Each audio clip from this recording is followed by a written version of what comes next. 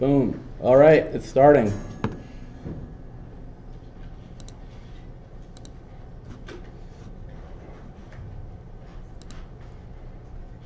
All right, so there it goes. So welcome to General Chemistry. This is just an overview of the stuff that we talked about already. You are going to have a reminder, the mastering site. I do have links in Canvas. I do have worksheets on there. We are not going to be doing them in class per se, but you are welcome to bring them and ask questions from them. And we have a bunch of resources available to you guys.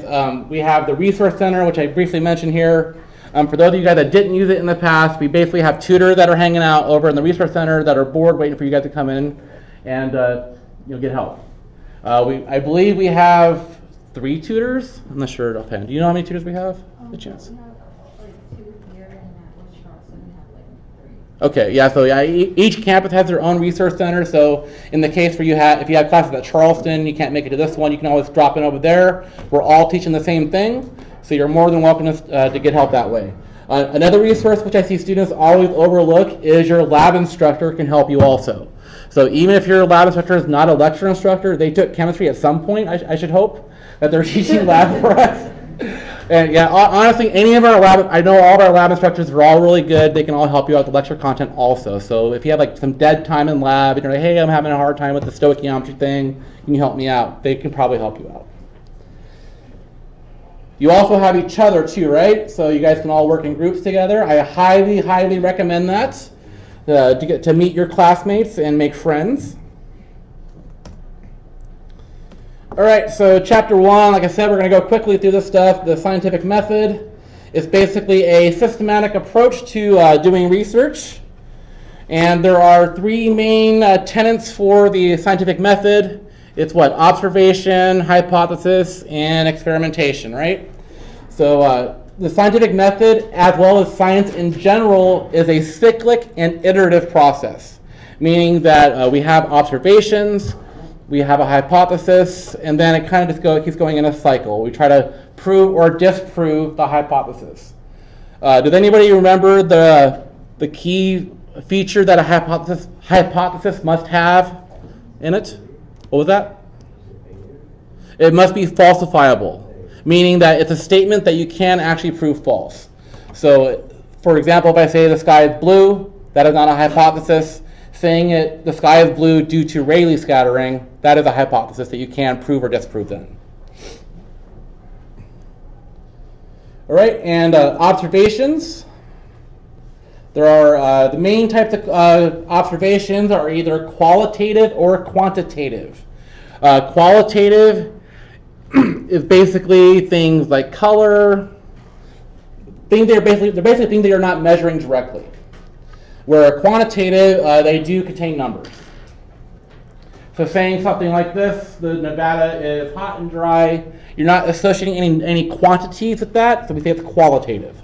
Where it's hot outside, it's 100 degrees outside, that's more quantitative. And you'll be making both kinds of observations in lab this semester, depending on what you're doing, which lab you're doing.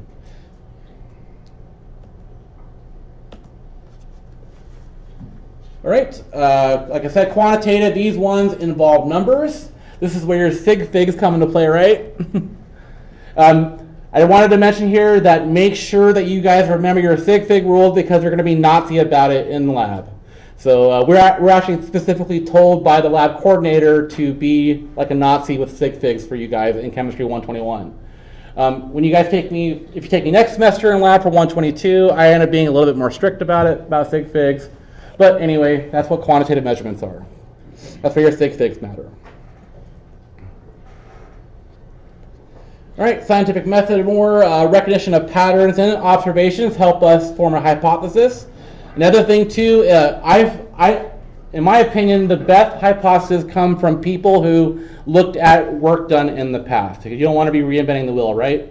So that's technically not part of the scientific method, but in reality, the act of doing research and going in the literature, peer-reviewed research, is considered a part of the method nowadays. And the key there is peer-reviewed research. So when people say, like, oh, did you do your research? Like, yeah, I Googled it. So that's not really research, is it? I don't know, it's a big thing with social media nowadays, people saying, did you do your research? And they didn't do it themselves because they just looked at Google. All right, so our hypothesis here, once again here, is an attempt to explain observations, and it must be falsifiable. So this is a statement that is not really a statement of fact. We can prove this to be false. All right, and then an experiment is basically a systematic way to get highly controlled observations. So the whole goal of an experiment is to get observations on whatever phenomenon without any other variables kind of clouding your view. So if you have to do, usually people will add a control to it where you have like one thing that's staying the same and then only the small variable changing in the actual experiment group. We're not going to do really much with the controls in this class, but keep in mind they are actually a big part of science in general. All right, so chemistry, the study of properties of materials. Basically, I like to think of it as chemistry as the study of matter, energy, and change. So we're pretty much studying everything in this class, right? I can't think of anything that is physical that doesn't fall into one of those categories. So some people have called chemistry the study of everything. It's also been called the central science. You guys heard that term before, central science? Basically, that's not a way of chemists being conceited about, oh, we're the best science ever. It has to do with, basically, you can't do any science without doing a little bit of chemistry. At least any of the physical or biological sciences. It's not possible without a little bit of chemistry in there somewhere. Here you may notice that there's a picture of all these different chemicals here. Even chemists use the words chemicals like the layman's do, because you have to know chemicals. People usually think things like Clorox bleach, Drano, things that are toxic. And technically that's not correct. Technically chemicals are anything physical. But even in chemistry class, we're still going to use the words chemicals for things that are toxic. So it's fine if you still use that terminology. So in general, what I'm saying here is that the word chemical and the word matter can be used interchangeably if you're going by definitions. I also want to mention, guys, if you ever have any questions at any point or you want me to go back a second to clarify something, you're always more than welcome to stop me at any time. All right, the three different states of matter. I kind of like this picture that's in the corner there because it shows all the three different states of water in one picture. So essentially, a solid is something that does not assume the shape of a container, and the atoms or molecules are all tightly packed together. Liquids are not as quite as tightly packed, and because of that, they're able to flow a little bit more freely, and they will assume the shape of whatever container they're in. Similarly, gases do the same thing. The biggest difference with gases is that they are floating in the air, basically. So you can think of the gases as being a less dense version of water, basically. All right. Told you it was going to be quick to this chapter. All right, classifications of matter. You guys may recall from last semester we had different ways to classify matter. We have the elements, and then we have atoms and molecules. So here we're elemental. Do you guys remember which elements are diatomic in nature? By chance? I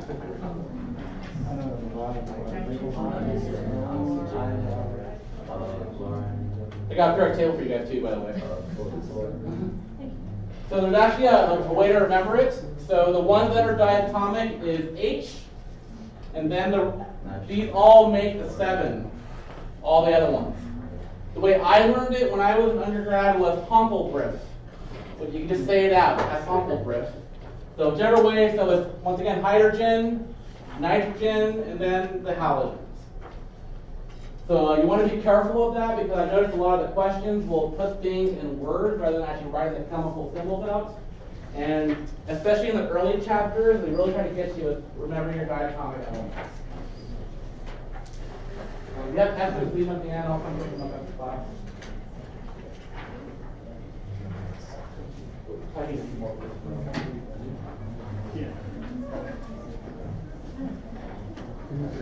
You need 3 more? I do want to mention that I do not allow these periodic tables during the test because they have way too much information on them. They have literal answer keys for some of the chapters. You guys read them. 3. One more. One more. Okay, so hang on to these. There'll be times where I'll break it out and start writing on it a little bit.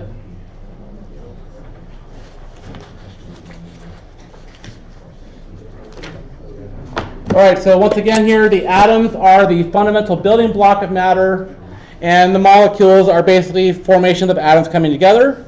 If you're referring to an element, you can have atoms or molecules, so remember which one they are diatomics. Compounds are atoms of 2 or more elements held together, and specifically we're going to refer to them as ones that are different types of atoms. So all of these compounds here are an example of what I want to say as a compound because they have more than one element type. If they are 2 atoms bonded together, we're going to go ahead and call it an element. And that's the terminology I want to start using with you guys. And these are all your space filling models, a little bit of preview of CHEM you guys are to take eventually. All right, so compounds have different properties than the elements they are made from. Part of the things we're going to explore with these first 2 years that you guys are going to go through is sometimes which elements are involved can tell us things about physical and chemical properties. All right. So mixtures versus a pure substance. A mixture is something that has a variable composition, meaning that you have essentially more than one thing in there. So the example given here is coffee can be either weak or strong. Or you can have things like sugar water, basically anything that is not a pure element, I would classify it as a mixture. And then a pure substance is something that has the same composition, it's basically a pure compound. So pure water, for example, always has the composition of H2O. Keep in mind that actual water is typically not pure. The stuff that we're drinking usually has salt in it a little bit. And it's actually pretty difficult to get 100% pure water. Speaking of pure water, do you think it is good or bad to drink 100% pure water? It's bad for you, isn't it? What's bad about it? You guys know what it does to you? So it actually strips out your electrolytes from your blood. So it'll actually make you more thirsty. And the reason why is because you have a more concentrated system in your body, and then you have pure water coming in. The ions are going to have a tendency to go towards the water you just drank rather than replenishing electrolytes. So the main thing about drinking water is replenishing your electrolytes. And you're actually taking it away by drinking distilled water. I don't think they even carry distilled water in the grocery stores anymore, because they used to actually have them at Albertsons and whatnot, and they're mostly for automotive use. But I believe they took them out because people were thinking, oh, it's pure water, it's good for you, and they're actually making themselves more thirsty and getting sick over it. Say what? They still sell them for Walmart. Do they? But they probably say, well, did they say do not drink on them at least? No, that happened to me, and I didn't even realize. Yeah. How'd it feel? Did it make you feel more thirsty? Yeah. I had a headache all the time. And then my sister was like, that's distilled water. Because my mom used the cleaning. I was like, oh, I didn't. It doesn't taste very good either. No. I know, because we have the deionized water here, and I filled up a water bottle with it once, and oh my god, it was awful. I was like, ugh. I'd rather drink tap water than DI water. All right, elements and compounds are pure substances. So when we're saying mixture, we're specifically referring to more than one type of compound. Variable composition is the key word here. And then we have the 2 different types of mixtures. One is homogeneous, and the other one is heterogeneous. So homogeneous is something that has the same mixture throughout, or same consistency. So the main example I can think of here is like salt water or sugar water. So if you add salt to some water, it's going to become all homogeneous. It's all going to mix together, right? And then eventually there becomes a point where it no longer dissolves. That's when it's heterogeneous. So the kind of thing you're going to be expected to do here is if you're given a mixture, you want to identify which type it is. So if you have something like coffee, that's not a good example. Chocolate milk, is that homogeneous or heterogeneous? Probably homogeneous. Or things like Raisin Bran, that's usually a common one I see on these tests, that's heterogeneous. Or orange juice with pulp in it. What is that? Heterogeneous. Okay.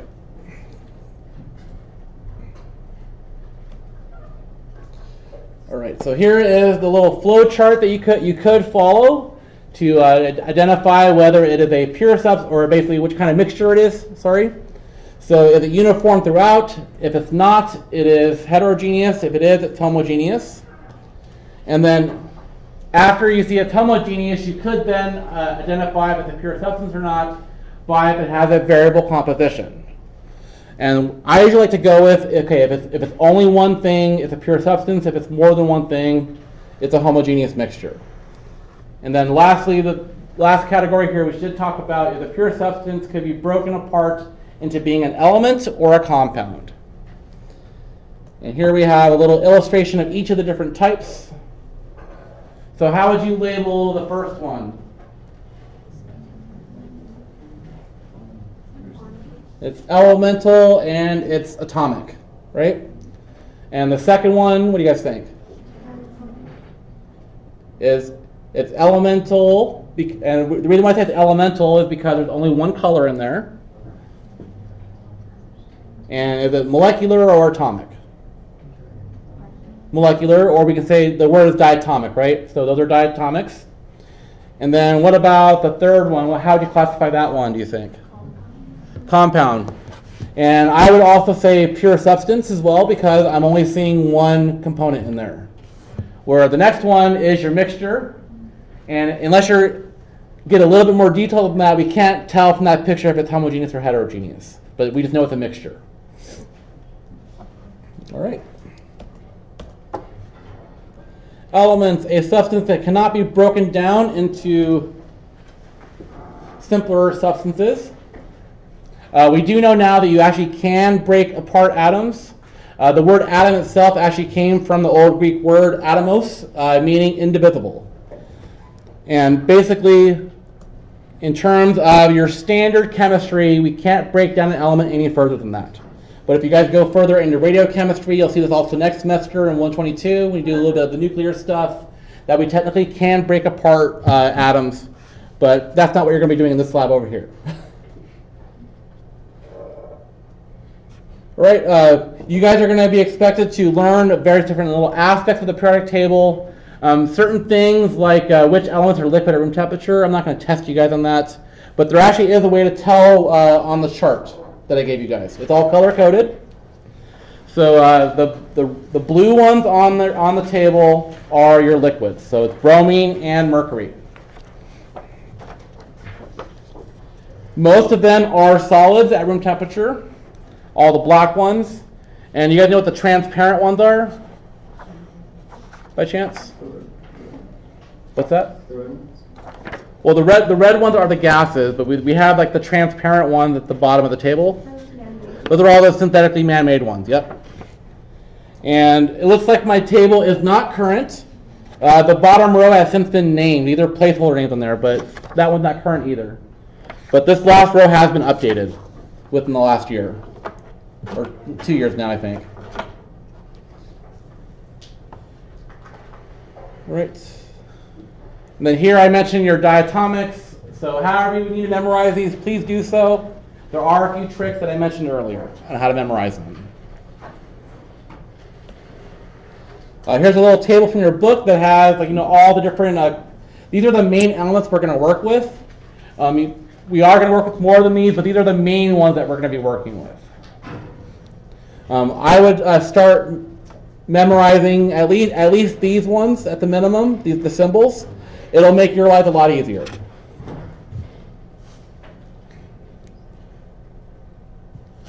All right, one of these is the law of constant composition. It's a pretty important feature in chemistry. And the short version of it, what this allows us to do, it allows us to write things like chemical formulas. Because if things did not have constant compositions, writing something like H2O wouldn't make sense. So for example here, it's saying that water is 11% hydrogen, 89% oxygen. If that was not always true 100% of the time, writing H2O would not make sense. We'd have a variable thing here, and we wouldn't be able to write chemical formulas if this law was not true.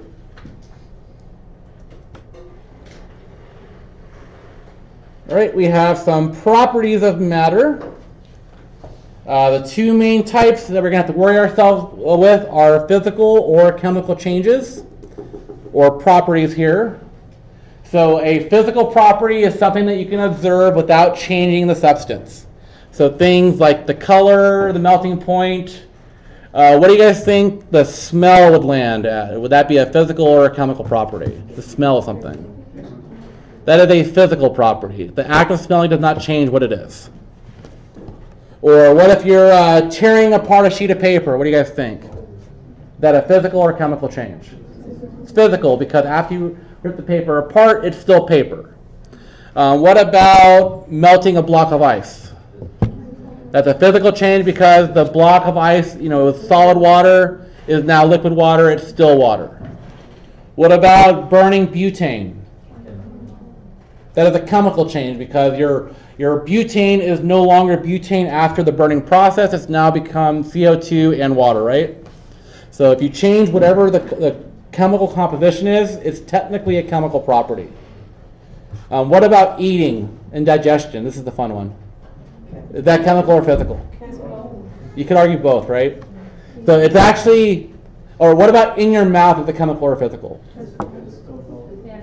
Anybody's taking anatomy and physiology, you know which one it is. It's actually both. Yeah. Your digestion starts in your mouth. So you have you have enzymes in your mouth that are already digesting, but the act of chewing it is the physical part. So I wouldn't put something ambiguous like that on a test. It's going to be really straightforward. But some of these changes that we're going to see out throughout our lives are kind of ambiguous, and they tend to fall into both categories. But when I ask you something in this class, it's going to be really straightforward to the point. It's going to be clearly one or the other. All right, and this is a similar example I was saying here. So I believe they're mixing hydrogen and oxygen gas here to generate water. All right. So here are some more examples. So first example here is a copper pan becoming blue-green. Is that chemical or physical? It's chemical. You guys know the Statue of Liberty is made out of copper? And it's green because of oxidation. Drain cleaner dissolves a hair clog. That's chemicals. So you may notice sometimes the wording on here is usually pretty clear whether or not it's a chemical or physical change. So essentially what you want to think about in these kinds of examples is that if there's evidence of a chemical reaction. So this next one here is saying that it's fizzing. So you guys think? Physical or chemical? It is a chemical change. A funny thing about hydrogen peroxide is if you have, I believe if you go to Walgreens, you can buy 10% peroxide, and you can throw in raw meat and it'll actually cook the meat. It's kind of cool. But it'll make the whole thing foam over and fizz. All right, acids produced by bacteria and plaque cause teeth to decay. That is a chemical change. And what this one? Marble statues deteriorate with acid rain. Chemical. Next one, juice fermenting when yeast is added. That is chemical as well. And what about this one? Mothballs vaporized in a cedar chest. That is a physical change. So it's basically, it's going from being a solid to being a gas. And that is a physical change. It is still, it's naphthalene that's used in one of the compounds in there. It's still naphthalene after it vaporizes. And this one here, alcohol feels cool as it evaporates from your skin. That is a physical change. Yep. All right. Here we go to what? 150, right? Yeah. So one extra feature here, I know I mentioned it in my 103, but we didn't technically mention it in the book, are whether it's intensive or extensive. So if it's an intensive property, it does not depend on the amount that you have. And then the extensive property does depend on the quantity.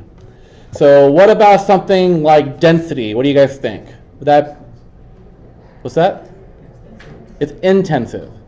So, for example, if you know how to calculate density, what was that? It was mass over volume.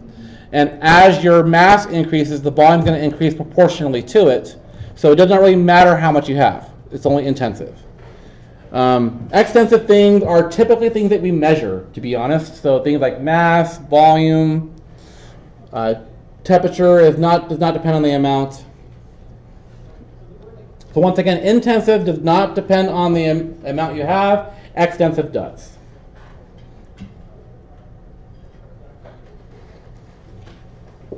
We can take advantage of differences in physical properties, physical and chemical properties, to separate compounds.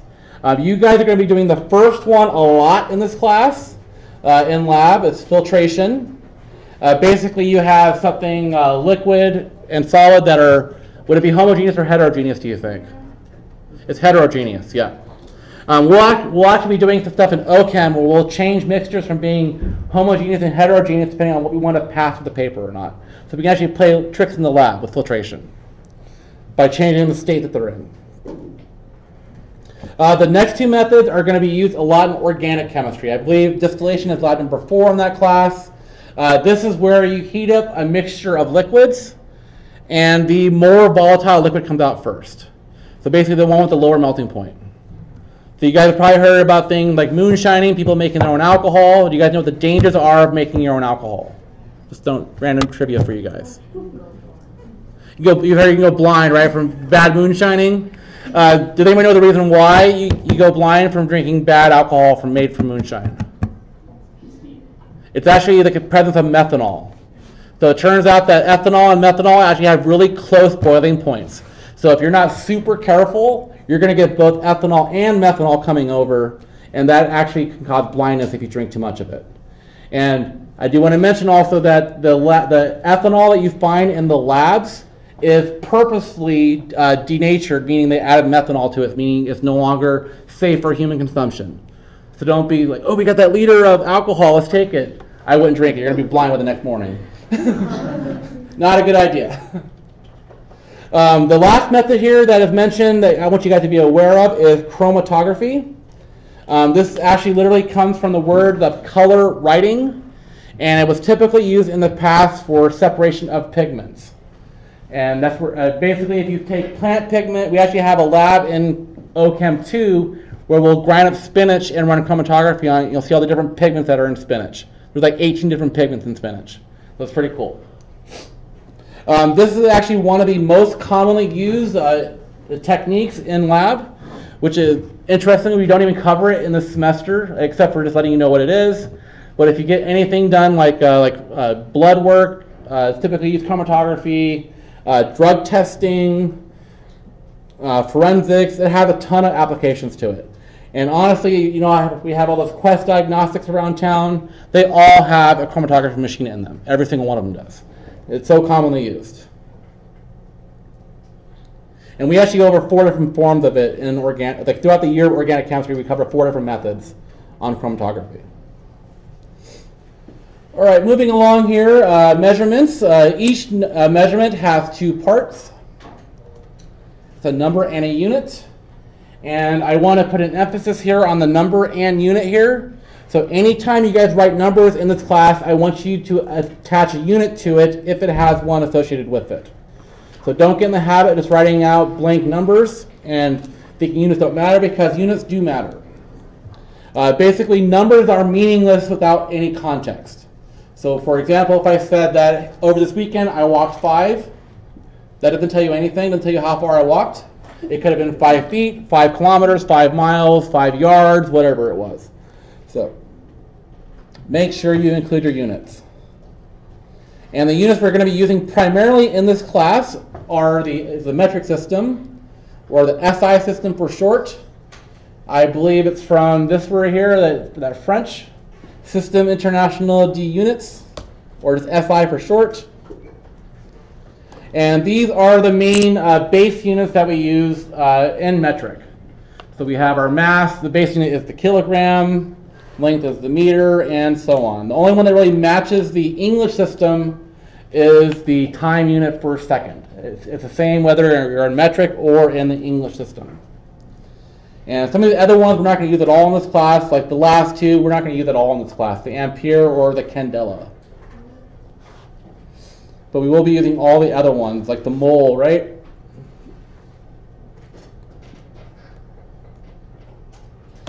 All right, so this is a list of all the different metric prefixes that you should become familiar with. And I want you guys to memorize some of them. I think you should remember between kilo and nano. So if you guys will learn kilo to nano, that would be good. And there's one on there that I do want you guys to know. It's the angstrom. Does anyone know how big the angstrom is compared to meters? Like how many angstroms are in 1 meter? A lot. It's actually 10 to the minus 10 angstroms, an A with a funny circle on top. Actually, sorry, 10 to the plus 10 is 1 meter. So pretty small. And the reason why I want you guys to be familiar with the angstrom is typically, that's how we talk about bond length, is in that unit, is angstrom. So I'll give you an idea of how the scale that you're looking at there. So that's before the giga? Say what? That's before giga angstrom?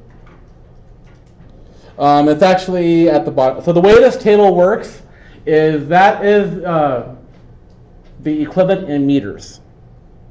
So another way to write this would be 10 to the minus 10 meter is 1 angstrom. And they're showing it this way on the table.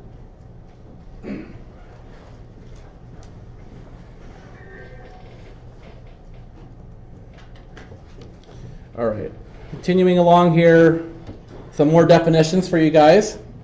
I think the most important definition on this table that I would remember is this one right here for volume.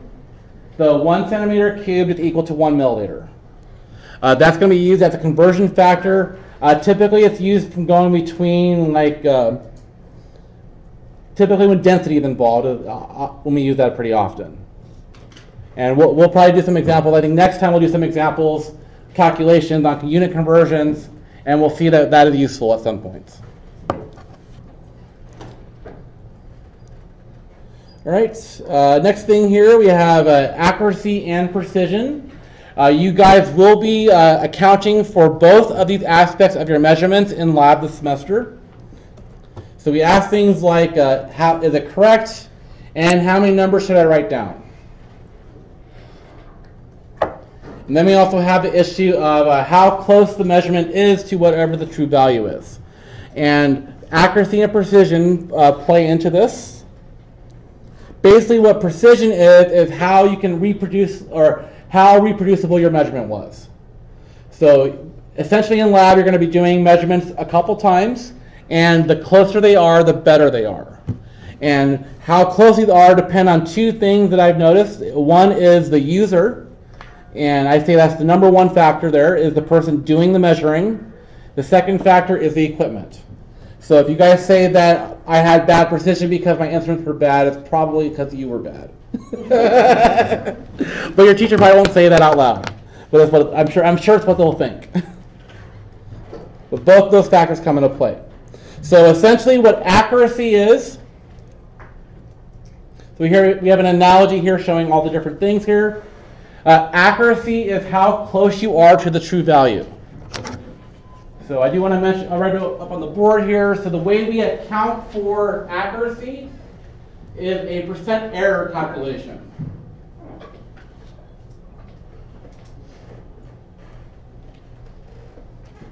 So we use percent error.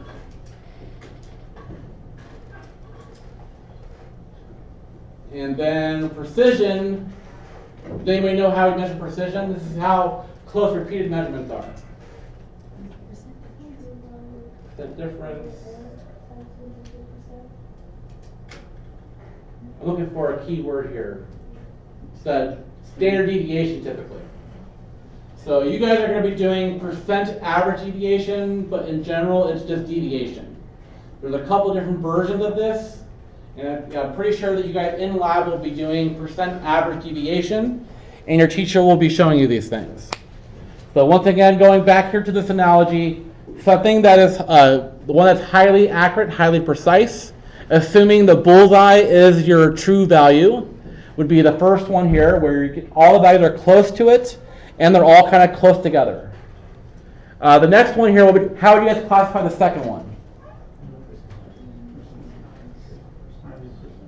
I would go ahead. It's precise but not accurate. Yes, exactly. So that is precise but not accurate. So precision meaning that the points are all close together. It's not accurate because it's really far off from the bullseye. And then the last one here, what do you guys think? It's not accurate or precise, right? Because it's kind of all over the place. And hopefully you guys are not getting this kind of data in lab. And if you're really good at chemistry and you had a lot of practice, you'll probably get a lot of the first one here. All right. Another thing too is how are we going to read digits here? So if you're using something that has a digital readout, you literally just write down whatever the readout says. But in the case of using a ruler, like this week in lab, you're going to be using rulers and graduated cylinders and that kind of thing. You have to understand how to read the values. So basically what we do here is we say the certainty values. So what values on here do we know for certain? So this looks like it's breaking it down to every 0.2, right? This ruler here. Basically what I'm asking here is how would you record this number? So we're trying to measure this distance right here. My mouse is showing up. So the end of that tip there, how would you report that value? 2.5. 2.5 exactly?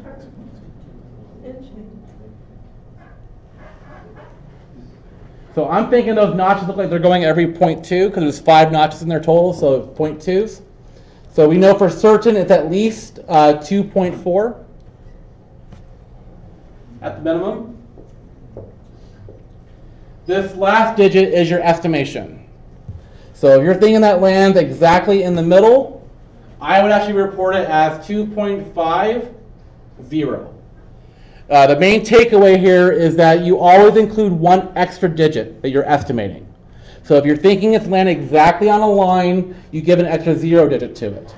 Or if you think it's like roughly in the middle, give it an extra 5 at the end. But basically you're giving it one more digit. The way this works out in a digital readout is that, like on a scale, for example, that last digit kind of fluctuates. That last digit is the uncertainty value. But now I have a question is which ones are significant. So out of this measurement here, we measure this to be 2.50 centimeters. So we have 2 certain values, 1 uncertain value. Which ones are significant? Is it just the certain values? No. So when you're looking at significant figures, everything is significant. The certainty and the uncertainty is significant. Basically, the reason why we put emphasis on that in chemistry is because it tells the reader how accurate your measurements were, or the accurate or precise your measurements were. Which one is it? It's how accurate your measurements are, right? All right. So as I just mentioned here, this does tell us the number of sig figs. So in short, if you have a digital readout like the ones in the lab, just take all the digits. If you're measuring something manually, give it 1 extra digit. Okay, so when talking about significant figures, and we also have this factor of exact numbers, you want to be careful of these, especially in calculations. I think exact numbers are the biggest errors students make in my experience when they're doing calculations with stick figs. So in general, exact numbers are a count of discrete objects and numbers that are part of an equation and definitions. So for example, if I say that I'm holding 2 markers, this is an exact number. It does not make sense to say 2.0 markers because I have exactly 2 in my hand. Same thing here with a 13 pencils example.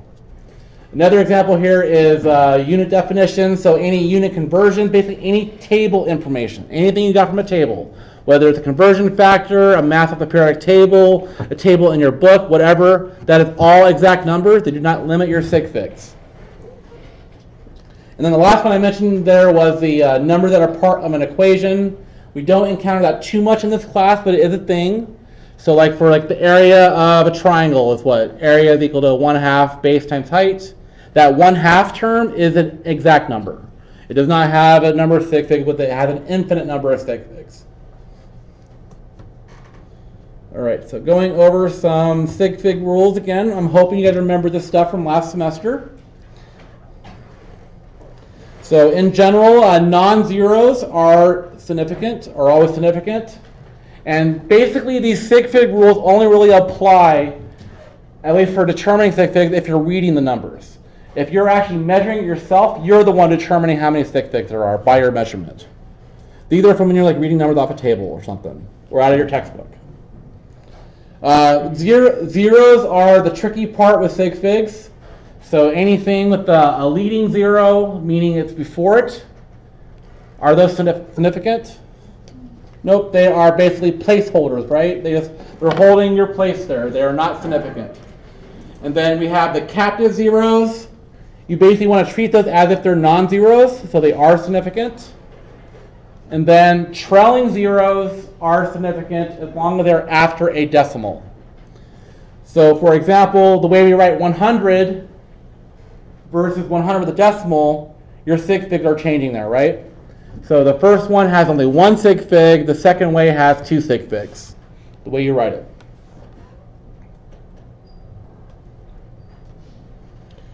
All right, now we have our significant figures rules. The rule for addition and subtraction is that your answer will have as many decimal places as the least accurate value. So the way you can start doing additions when you're first practicing your sig fig rules is to go ahead and kind of just line them all up by the decimal, and then your answer is going to have as many decimal places as the one with the least. So the first value is going to be the limiting factor here, that we only have one decimal place, where the other ones had 2 and 3 respectively.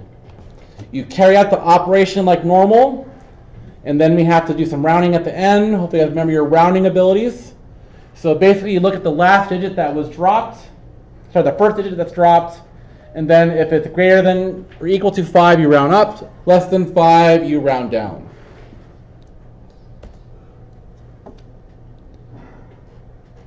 I do want to point out that when you're doing operation with addition and subtraction, it is possible to gain or lose sig figs depending on if you're changing in order of magnitude. So if you're going up in order of magnitude by an addition, you will actually gain a sig fig that way. And the reason why I'm mentioning this is because this is often the case when we're working with temperature conversions. So you really want to be careful with the addition rules here that you're not dropping off sig figs unnecessarily. All right, and then the next rule set here is for multiplication and division. So basically, the way multiplication and division works is your answer will have as many sig figs as the one with the least. So this example here, we have 3 significant figures in the first number, 4 sig figs in the second number. So how many sig figs should be in our answer? Should be 3, whichever one had the least. So we look at both digits involved, 3 sig figs, 4 sig figs, and then you carry out the operation like normal. And then your final answer is rounded to 3 sig figs. One thing you also want to be careful about here, suppose the first number was like some kind of conversion factor. How many sig figs would your answer have? What's that? Well, so once again, the first number there at 22.3, let's just pretend that is a conversion factor. So your limiting factor is going to be the other one, right? It's going to have 4 sig figs. So be careful. That's a really common thing I'll see. Like, for example, the conversion from inches to centimeter is 2.5 per centimeter. If your number you're coming in with has 4 sig figs, your answer is still going to have 4 sig figs because that 2.54 conversion factor is an exact number. So just be careful of that if your conversion factor has less sig figs or appears to have less sig figs than your actual number, it's trying to trick you there. So try to identify exact numbers as being like conversion factors, and we ignore them. All right, and then when you're combining significant figures rules or multi-step operations, you basically apply each sig fig rule as you go along, following the proper order of operations. And what was that acronym for remembering that? Was that PEMDAS? PEMDAS. So I'm hoping you guys still remember that. Let me get a sheet of paper here. And I wanted to work through this calculation. Test out my document camera. All right, let me switch this out.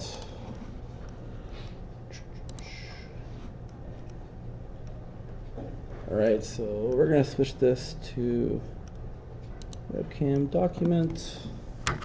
I will adjust the size of it too, don't worry. All right, play out, projector, screen one. And I want this to be,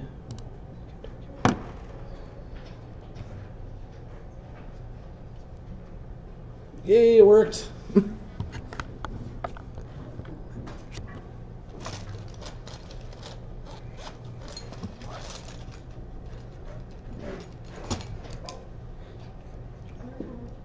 Uh-oh.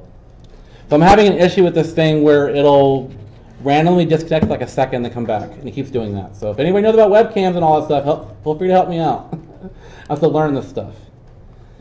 But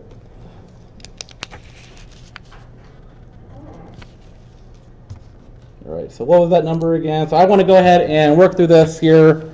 So it's 29.2 minus 20.2 divided by 3. And there were some parentheses there, so let me switch over to the doc cam again.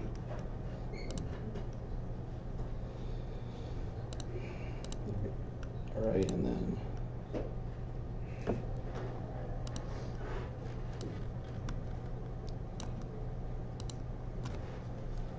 all right, so what do I do first? What's in parentheses, right? So basically what you want to do is follow the order of operations, and you want to keep like a little tally of your sig fig rules as you go along. So 29.2 minus 20.2 is what? What's that? Oops. 9.0. So how many sig figs are in that number right now? So what rule should I be applying here? Addition and subtraction goes by the number of decimal places. So they both have one decimal place. We're good. 2 sig figs. So 2 SF. And then the next calculation is 3.00. That's going to be equal to 3. But how many sig figs should my final answer have? 2. Yep. The biggest place I've seen where this becomes really tricky is temperature conversion. That's the main place, because you have a multiplication, then you have an addition or subtraction. And we'll see that definitely later on, but that's usually the most place where people will try to trick you with the sig fig rules here. All right. Desktop.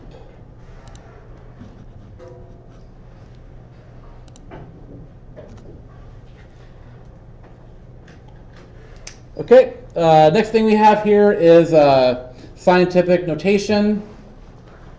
And actually, I think that's actually a good place to stop. We'll go ahead and pick up with this next time. If you guys have any questions about anything, feel free to ask.